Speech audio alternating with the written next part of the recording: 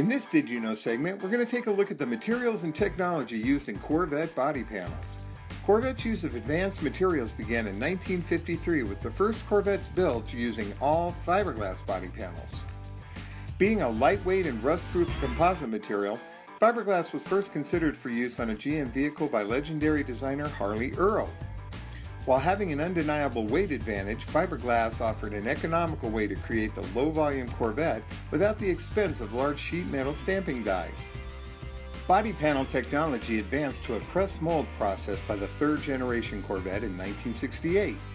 This laid the groundwork for a change in body panel materials in 1973 from conventional fiberglass to a sheet-molded composite, or SMC.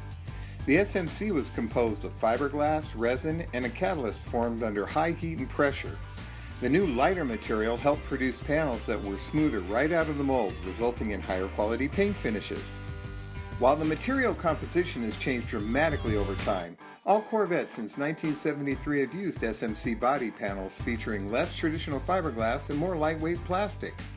The SMC is denser, stronger, and more flexible than conventional fiberglass. New advances in SMC technology throughout the 4th, 5th, and 6th generations allow the creation of thinner yet stronger body panels trimming Corvette's curb weight. The 7th generation Corvette's SMC advancements resulted in a weight savings of approximately 37 pounds over that of the C6. And with the introduction of a new TCA ultralight body panel material in the 2016 model year, GM has managed to shave off an additional 20 pounds of weight savings on the Stingray Coupe. According to Corvette Chief Engineer Taj Junkter, in materials engineering, shaving off a single pound per car is a significant accomplishment, so saving 20 pounds per car is monumental. And now you know.